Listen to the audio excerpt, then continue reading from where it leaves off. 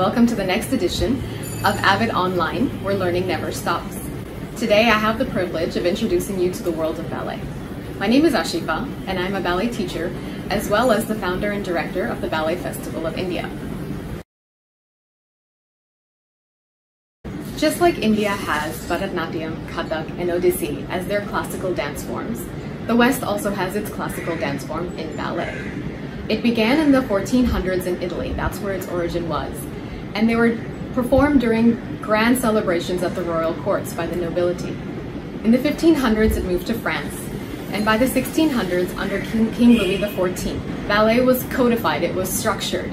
The first ballet school was formed there as well. It's for this reason most of the terms in ballet are in French. After being properly established in the 1600s in France, ballet spread. It spread to Russia and Denmark in the 1700s. It grew and flourished in Russia in the 1800s. It then spread across the world. You can find ballet now in Cuba, China, Australia, South Africa, Brazil, and you can even find it in India today. While ballet is still in its early stages in India, it's in a position to grow due to the exposure to movies and reality shows and just the globalization of the world. We all have access to everything at this point. So hopefully ballet will have a bright and long future in India. When ballet began in the 1400s in the Italian royal courts, it was very different. It was performed in the round.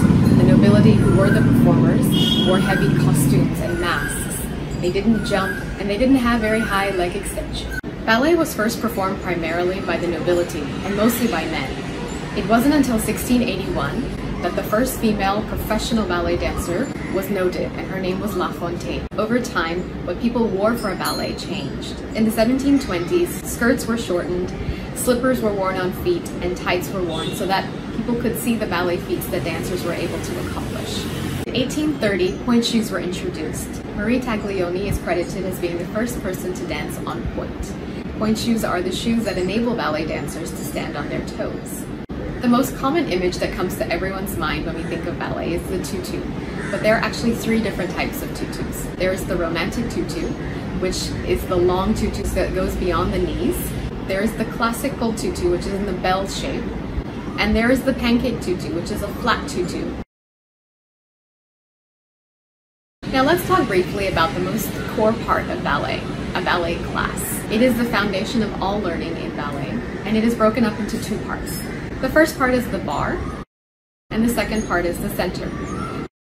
Here are just a few of the things basic to ballet. The 5 feet positions, the arm positions, a demi-plie, a développé, an arabesque, a grand jeté, and much more.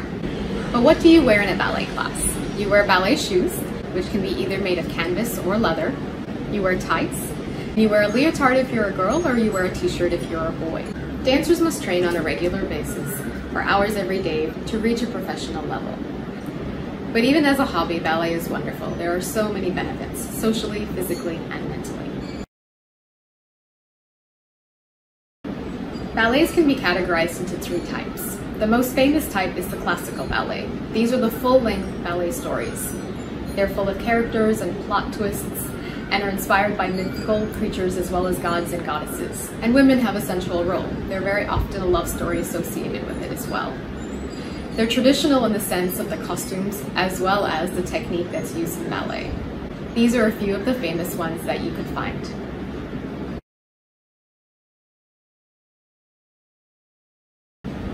The second type of ballet is the neoclassical ballet.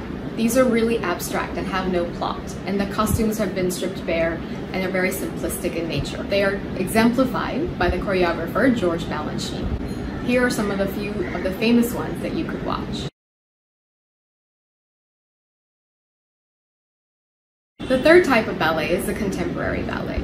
It incorporates both classical as well as modern dance techniques. Whilst it uses classical ballet, it allows for a greater range of motion than normal, traditional, or even neoclassical ballets would. These are a few of the famous choreographers that can be associated with contemporary ballets. There are many elements that must come together to create a ballet. The choreographer, the music, the dancers, the lights, the sets, the costumes, and all the people on stage that help make the ballet run smoothly. Ballet is a performing art, and there is no right or wrong way to appreciate art, especially ballet. One thing that you can do to help you is to read about the ballet beforehand, to understand what the choreographer's purpose and intentions were. But to me, the most important part of appreciating a ballet is to experience it. What are the emotions and feelings that are evoked when you watch a ballet? Are you watching one dancer on stage? Are you watching the formations on stage? Are you switching between the two? Does the music move you with the movement? Are you allured by the costumes, or does your mood change with the lights? Are you watching fast feet or slow formations?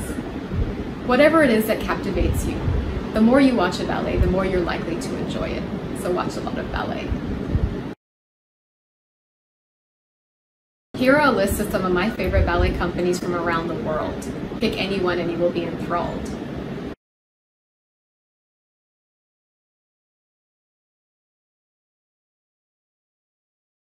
And here are some of my favorite dancers. Just a few because there are so many and too many to name, but I picked these because they are global dancers. Thank you for joining me, and I hope you enjoy ballet more now.